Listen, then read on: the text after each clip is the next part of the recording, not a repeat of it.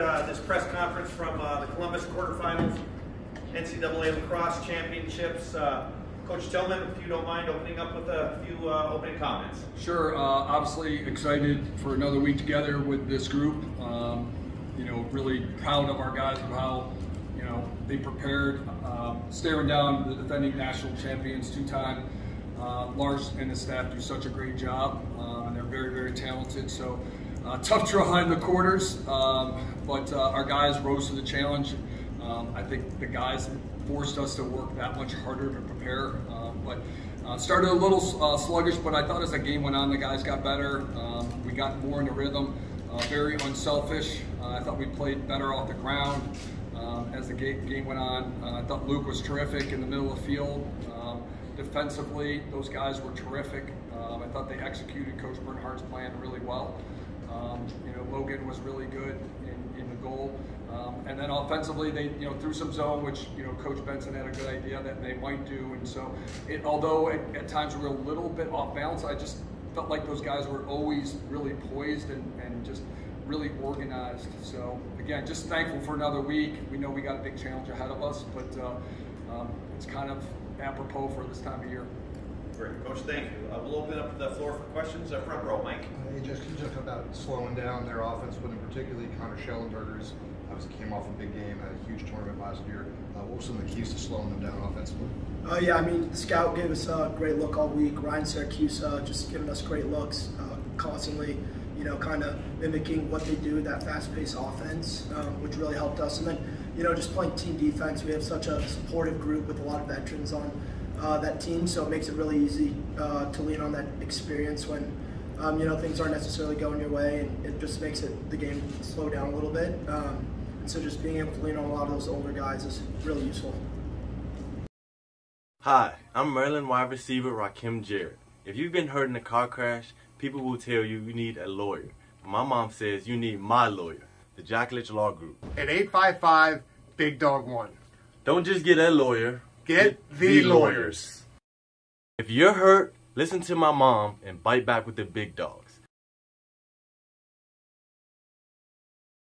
Go ahead over to the right. Go ahead, second row. Yeah, Coach, a couple things. I don't know if you're a mad genius or not, but when you invited the press to practice on Wednesday, the first segment was the offense played defense, the defense played offense. It had happened today. You had the whole offense at the end of the first half was stuck on defense. Yeah, Virginia does so many things well. They push the ball in transition really well, and at times they keep you on. And so we ask a lot of our offensive players, guys like Anthony, and those guys are so selfless and humble guys that they're like, all right, if I need to go back and that helps, then that's what I'm willing to do. And we have a lot of confidence in those guys when they go back. And part of it is they just need experience. So the fact that we get buy-in from them goes a long way. Again, that's kind of the mantra of this group. Everybody's trying to do whatever they can do to help the team win in any way. And again, it's a credit to those guys. But you kind of have to, just Sean does such a good job with their offense and the early offense, and they're so dangerous. You just can't give them transition. You saw that last week. They got, I think, 6 goals out of transition, and we just couldn't, we were like, we can't give them that many opportunities because they're going to make it pay. With Viner Foregates, you've heard the phrase, we make your company work. What that means to us is that we take care of every ticket, every call, all the time. If you're tired of waiting on hold for tech support, or it takes too long for your tech support company to get back to you in an email, try Viner Foregates, where making your company work is our primary mission. Go ahead, for Anthony, the offense started out a little bit slower than usual. They were shutting down guys like Logan, Keegan, etc. And you kind of stepped up and started scoring in that first quarter. And how much do you think your past postseason experience really helped you in a moment like this? I mean, I think we have a really experienced group. We have 6 guys out there all working for one goal, and that's just to put the ball in the back of the net and beat anyone at any time. And also just credit to the scout guys all week, just getting us ready. Those guys put pressure on us day in and day out. And I mean, just within the offense, it could literally be anyone. We have 6 guys playing different roles, and it can be anyone at any point. Go ahead, Standing. Luke, you started off being challenged at the Fogo, and then you became dominant again. What changed after the first quarter? I'd say just kind of adjusting to their scheme. We had great communication throughout the game. Just like as Anthony said, just like a lot of older guys, a lot of experience, and like that was really helpful for just like adjusting to what they're doing, making changes. And Coach Kennedy just showed us some stuff on the iPad, and we just made some adjustments. Go ahead, gentlemen in front. Coach, slow first half for Logan Wisnowski is not typical of this season. How was he at halftime? Was he any different than usual? And just coming out to start that third quarter so strong? Yeah, Logan's not a man of much emotion either way, so he's pretty stoic by nature. So he's always a pro, and you wouldn't know whether he scored 4 goals or had 4 turnovers. He's just laser focused and has been during his whole career. So he was great. He's willing to do anything for the team, just whether it's a ground ball, make the extra pass, get us organized, much like everybody. So he was great, and eventually he'll get his opportunities. And usually, when he does, he's pretty locked in. Go ahead. Anthony, coming out of the regular season, your shooting percentage is a bit low, but in these 4 postseason games, I think you shot around 60% of the hat trick in every game. Has anything felt different going into this postseason, or has there been any adjustment? I think just continuing to work with Logan. He shows me a bunch of different releases and just trying to change it up, keep the goalie guessing. That's been the biggest change. I feel like I was kind of playing like shooting one-dimensional, so just changing up my shots and just keep the goalie guessing. For Anthony and Luke, obviously you guys played in the regular season. Any major changes for what they were doing, or what did you see kind of in terms of their adjustment? I think we knew that they were going to come out. They're a very good team, credit to them. Their coaching staff always has them ready too. So we kind of knew that they were just going to come out. They might throw a couple of different things at us, but no matter what, just relying on each other. We knew Luke was going to do great at the X, and our defense was going to get us the ball, and we kind of just got to stay true to that, and that's kind of who we are. So we know that they're a good team, and we kind of knew that coming in. Yeah, I think just exactly what Anthony said, just relying on our guys, like trusting each other. We got a lot of experience, and we knew they were going to throw some different stuff at us. We prepared all week. The scout, credit to them, they gave us a great look all week. They always do. Ryan Syracuse, Kevin Tucker, and those guys, they work their tails off all week. So I think just we kind of prepared for a lot of situations, and I think that just really paid off. We just kind of stuck to our game plan. John, if you could take the same topic, I know Lars had talked a lot about just being quicker against you guys. Was it just tightening the screws, or did you see a lot of tweaks? Obviously, you step back and you're thinking about, all right, what are the wrinkles, that you could throw in the second game? And sometimes the advantage is a little bit if you've lost a game, because you probably think a little bit more about, well, it didn't work, so let's make changes. And then if you win, you're kind of like, well, do we change a lot? You know what I mean? So you kind of wrestle with that, I think, as coaches in any sport. So things like zone, which they did run, we talked to the guys about it. And right when you're talking to your team, and I told Lars this after, we were like, mix in some zone. Even when Lars was at Brown, like he did, and I was at Harvard, he did a lot of great things, tweak things, would run zone, but then did some very creative things, smart guy, and very creative guy. So we talked about the zone. We didn't know exactly how they play it, but we practiced it all week, and we kind of every week have that segment. We've seen it in a lot of games, and the sell to our guys was like, listen, if they run it, we've seen it more in games than they've played it in games. So sometimes that's a sell you want to make to your guys so they are confident.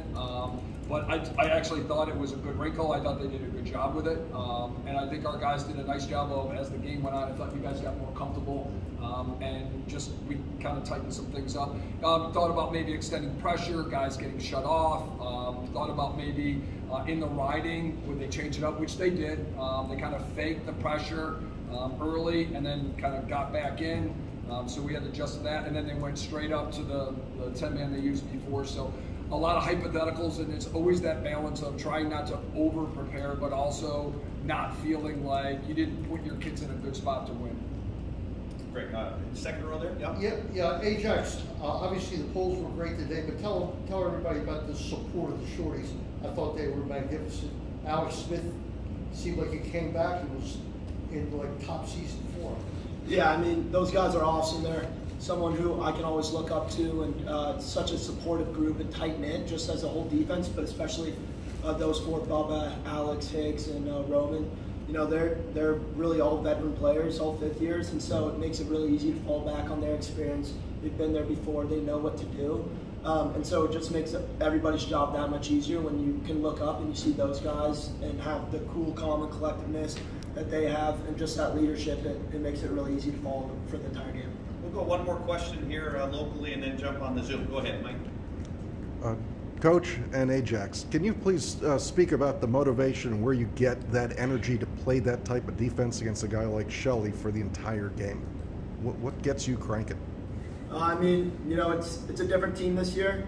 We've kind of been harping on that all year, and we want to keep harping on that. But I mean, it's the same guys like Brett, Rayhill. A lot of those guys experienced what happened last year and years prior to that. But I mean, at the same time, it's a game. We're trying to reach our end goal, and that's win a national championship. And so, I mean, I don't think you can look at it and not be fired up. You get to go out, we get another week together. And we just keep earning that. It's awesome, you know, it's kind of like a reward at the end. It's such a tight-knit team that it's really keeping us together. Like, we get another week, and that's what really keeps us going. Okay. Yeah, I just think they're so talented that you have to prepare well, because you can see what happens if you don't prepare well, like they'll carve you up. And Sean does a great job of getting them organized and putting them in good spots, but they're skilled, they're dynamic, they're unselfish, so you have to prepare well. If not, they'll shred you. We're going to jump on. Yeah, I'd say we kind of just been focused on this year. We kind of put last year in the past. But I'd definitely say that you know, that shot just like motivates me. I think it just motivates the whole team. You know, we as we've been saying, just a bunch of guys that came back this year, and just how that season ended with like all that we sacrificed and what we went through. I think that every day we just get motivated by that game in general. But we're just happy to have another week together. Go to Patrick Stevens. For Friday, even the players, usually a quarterfinal victory is a cause for a big celebration. I think that we all have an end goal in mind here, and just taking it day by day. I don't think that this is one big celebration. We're not there yet, and I think that we all know what the job is, and we just got to finish that job. So just continuing to get better. We'll go back to the film and look at what we need to do better, and just get back to work on one day. Yeah, I think last year is last year, and that's all in the past, and we're just really focused on the present right now. You know, just keeping our heads on, and like Anthony said, we all have one end goal, and you know, we just got to finish the job. Been working on a bunch here at the lake. I think everybody has to prepare for, and especially with Virginia, they do such a good job. You know, with LaSalle winning face-offs, and once they win it.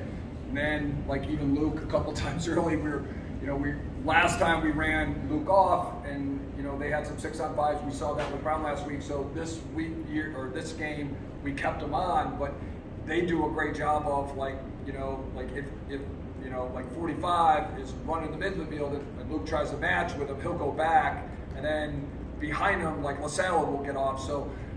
You practice against them, but also it's something obviously we do. I would say, Patrick, that was more, when Roman did it, was more Roman just being a veteran guy, to be honest with you, because he was involved in a couple of those. And if you remember the last time we played, he did it, and we threw it to Logan, and he didn't score, but we got a man up out of it. And I think that's just Roman being crafty and experienced. Thank you.